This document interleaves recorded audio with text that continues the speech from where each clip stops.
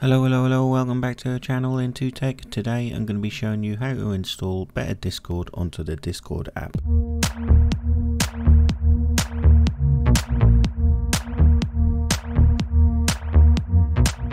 Just before we get into the video, I'd just like to say that the Better Discord is against Discord's terms of service. There is a chance you could get banned, so just be careful, but later in the video I do show you a plugin which will help with this also. Right, so the first thing you need to do is go to betterdiscord.app.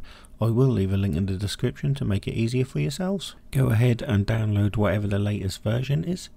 Double click on the file to start the installation and accept the licensing agreement. Once you've done that, hit next, install Better Discord, then select whatever version of Discord you're currently running. I am running the default version, so I'll select that and let it install.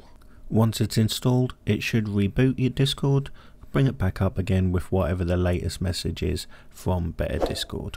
Now you will notice that not much has changed, other than when you go into your user settings, you will see there is now a tab for Better Discord where there is a lot of additional settings there.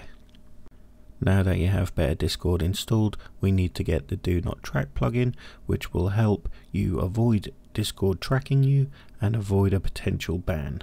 So once again, back on the Better Discord app plugin page, you need to search for Do Not Track and download. I will leave a link again in the description to make it easier for you guys. Once you have downloaded the plugin, just head on back to Discord, go to User Settings and click on the Plugins tab. Once on there, click on Open Plugins folder. With the Plugins folder now open, you just need to open up the Downloads file where you just downloaded the plugin from Better Discord and drag and drop the file into the Plugins folder. Once you've done that, you will see the plugin will appear within Discord. You just need to click on Download and you're done. You've now got the plugin installed on your Discord.